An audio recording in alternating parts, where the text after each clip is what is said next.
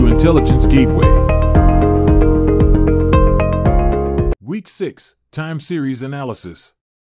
Introduction to Time Series Analysis. Time series analysis is a statistical technique used to analyze and model time-dependent data, where observations are collected at regular intervals over time. In time series analysis, we look for patterns in the data, such as trends, seasonality, and cycles, and use statistical models to make predictions about future values of the time series. Time series analysis is widely used in fields such as finance, economics, engineering, and environmental science to study various phenomena such as stock prices, sales volumes, climate patterns, and more. It can be used for forecasting, anomaly detection, and trend analysis.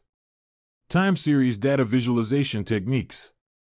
Time series data visualization techniques are graphical representations that help users to visually analyze and interpret the patterns, trends, and seasonality of time series data. The following are some common time series visualization techniques. 1. Line plot. A line plot is a simple visualization technique that shows how the value of a variable changes over time. This plot consists of a series of data points connected by straight line segments.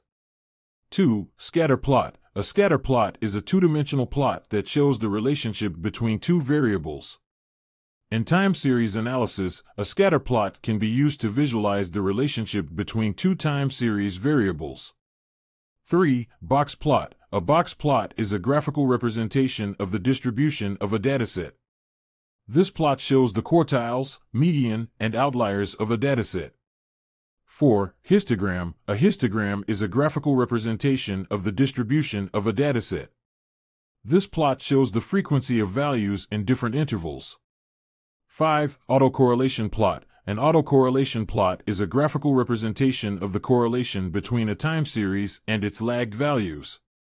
This plot can be used to identify the presence of autocorrelation in the time series data. 6. Heat map. A heat map is a graphical representation of data that uses color coding to represent values. In time series analysis, a heat map can be used to visualize the relationship between two time series variables over time. 7. Seasonal plot. A seasonal plot is a graphical representation of a time series that shows the pattern of a variable over a seasonal period. This plot can be used to visualize the seasonality of a time series. 8. Spectral analysis. Spectral analysis is a technique used to study the frequency spectrum of a time series. Spectral analysis techniques such as Fourier transform and periodogram can be used to analyze the periodicity and frequency components of a time series. Time series forecasting techniques. Time series forecasting techniques are used to make predictions based on time series data. Time series data refers to data that is collected over time and has a sequential order. It is used in many applications such as stock market forecasting, weather forecasting, and sales forecasting. There are several techniques that can be used for time series forecasting. 1. Moving average. This method involves taking the average of the past values to make a prediction for the future. 2. Exponential smoothing. This method involves taking a weighted average of the past values to make a prediction for the future. The weights decrease exponentially as the data gets older. 3. Autoregressive AR model. This method involves using past values of the time series to make a prediction for the future. The AR model assumes that the future values of the time series are a linear combination of the past values.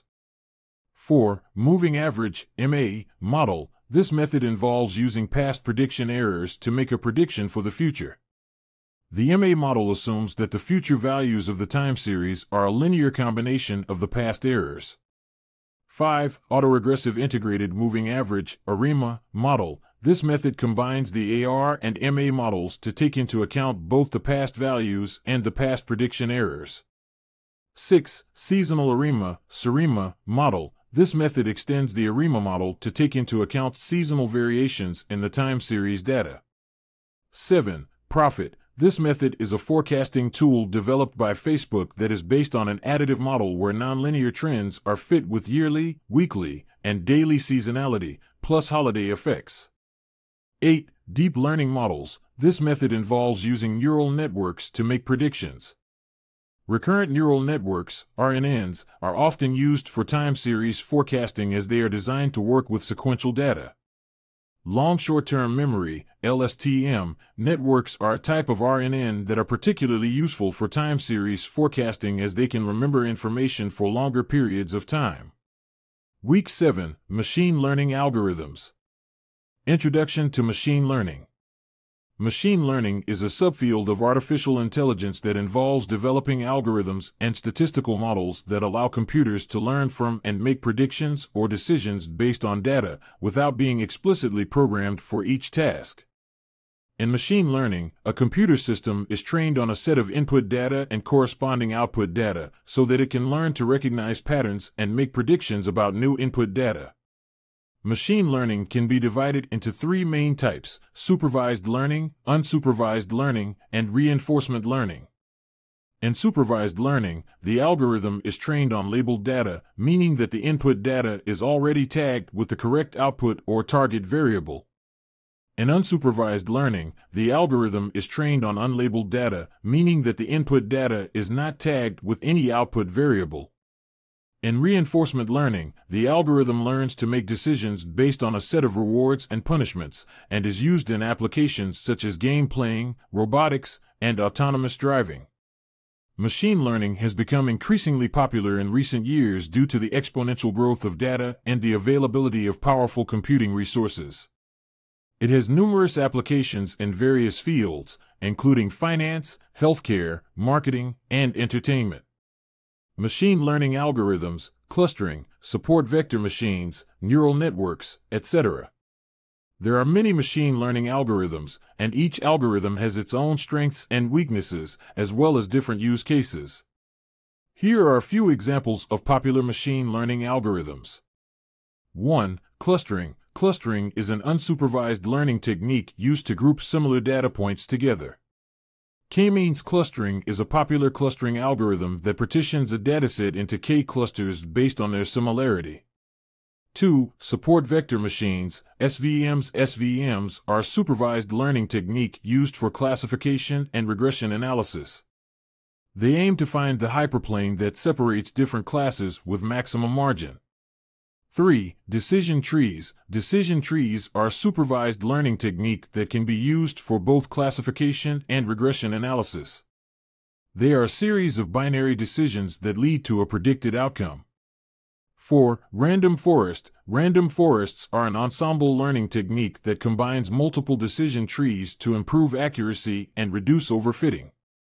5. Neural networks. Neural networks are a class of machine learning algorithms inspired by the structure of the brain. They are widely used for a range of tasks such as image and speech recognition, natural language processing, and more. These are just a few examples of the many machine learning algorithms available. The choice of algorithm will depend on the specific task, the size and quality of the data, and other factors such as computational resources and time constraints. Feature selection and engineering techniques. Feature selection and engineering are techniques used in machine learning to choose or create the most relevant and informative features, input variables, for a given problem. The aim is to improve the model's performance and reduce overfitting. Feature selection involves selecting a subset of the original features that contribute the most to the target variable. There are different methods for feature selection, such as filter methods, wrapper methods, and embedded methods. Filter methods evaluate the relevance of each feature independently of the others, based on statistical tests or correlations with the target variable. Wrapper methods use a specific learning algorithm to evaluate subsets of features and select the ones that result in the best performance. Embedded methods include feature selection as part of the model training process, for example, by using regularization techniques such as lasso or ridge regression. Feature engineering involves creating new features from the original ones, based on domain knowledge or data analysis. This can help the model capture important patterns that were not present in the original data. Feature engineering can involve techniques such as scaling, normalization, encoding categorical variables, creating interaction terms, or transforming variables. In general, a combination of feature selection and engineering techniques can help improve the performance of machine learning models and make them more interpretable.